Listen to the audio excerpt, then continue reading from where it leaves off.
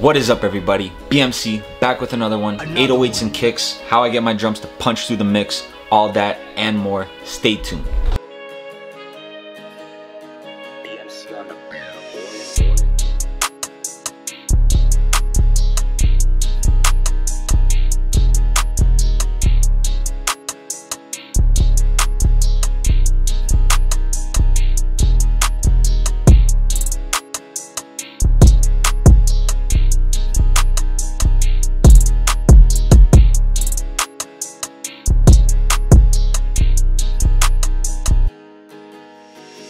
Alright, so the first thing that you're gonna want to do is take the limiter off. Surprise, mother.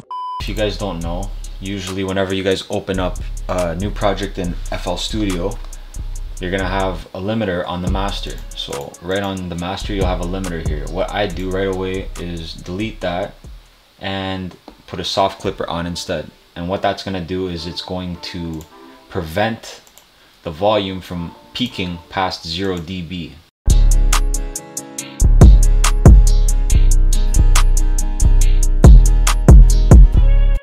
It's pretty much doing exactly what it's saying. It's just clipping your master and it's giving a bit of a distorted sound to the kick and the 808. So I'm gonna show you what it sounds like with the soft clipper. I'm gonna show you what it sounds like without the soft clipper. So this is with the soft clipper.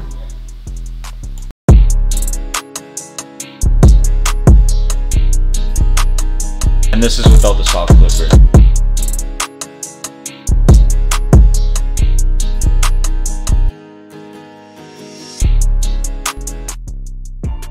To the untrained ear, you're not going to be able to tell a lot of a difference, but trust me when I tell you it does make a difference. Okay. My kick is already very loud in the mix. I might even want to turn it down a little bit. What you're going to want to do, what I always do, turn off loop points, normalize. Sometimes when you normalize, it will make the sound smaller. Sometimes when you normalize, it will make it bigger.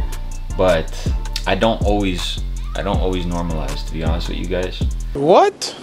It's kind of like you just listen as you go.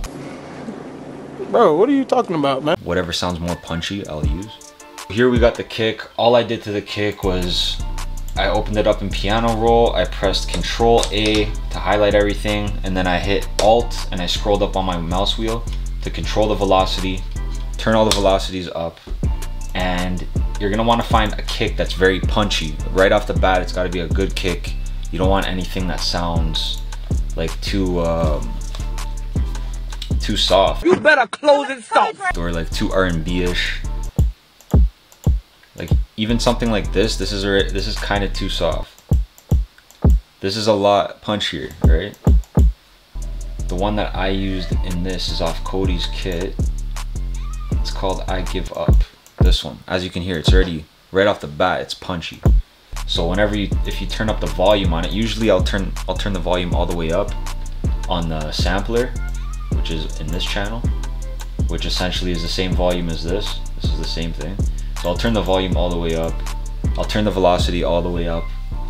And then I will control the volume here. But what that's gonna do is that's gonna make sure that your kick is hitting as hard as possible. I'm gonna show you guys what this kick would sound like if it was just a regular kick that wasn't punchy. And if I had the velocities turned down, I'll show you guys what it sounds like. So I'm gonna put this in here. And we're just gonna copy over this pattern. I'm gonna turn this down. I'm gonna go back to the piano roll. I'm gonna turn the velocities down back to normal. And I'm gonna play it in the mix and you're gonna hear what the difference is.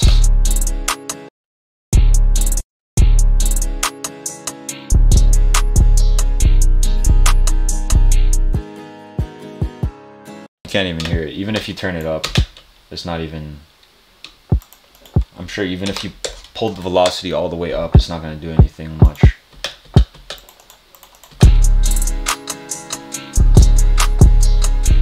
It does sound a little bit punchier, but still you can tell there's a big difference between these two kicks here.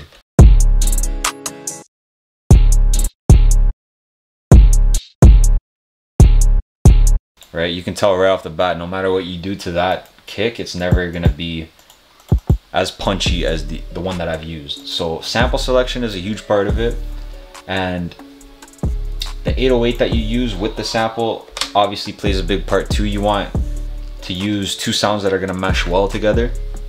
So what I usually do whenever I am looking for an 808, or if I found an 808, I will play the 808 and the kick by themselves, and I will try and mix them together first, and then I'll throw the melody in there. So I'll show you exactly what I mean. So I will just play the 808 and the kick. I'll loop a point where the 808 and the kick are playing.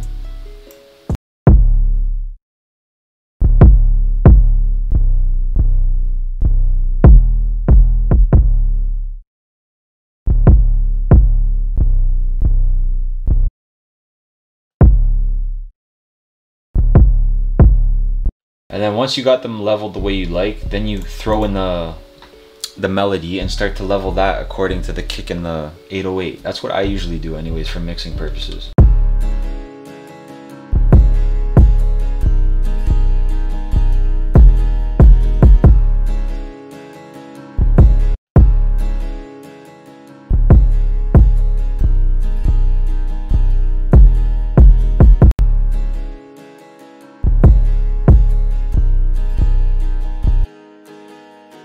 Another thing you can do to get your 808s to punch a lot harder than they do stock is, again, just to raise the velocity of everything.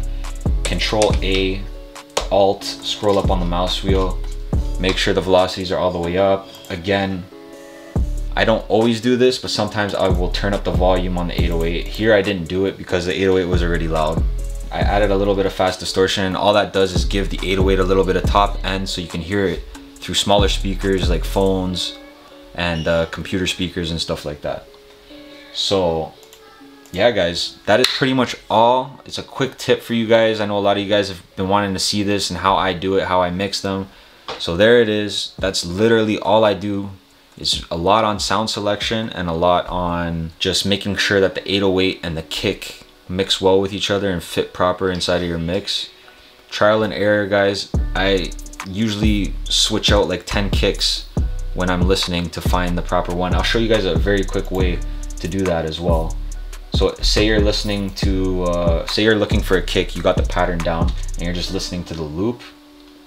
What you can do is make sure your cursor is clicked on the kick, and then you can go to any kick pack that you have, and then you can hold shift and then just press down on your keyboard, and it's going to start switching all the samples. And you can do this with any sample, claps, hi-hats. It's a very quick way of selecting a sound.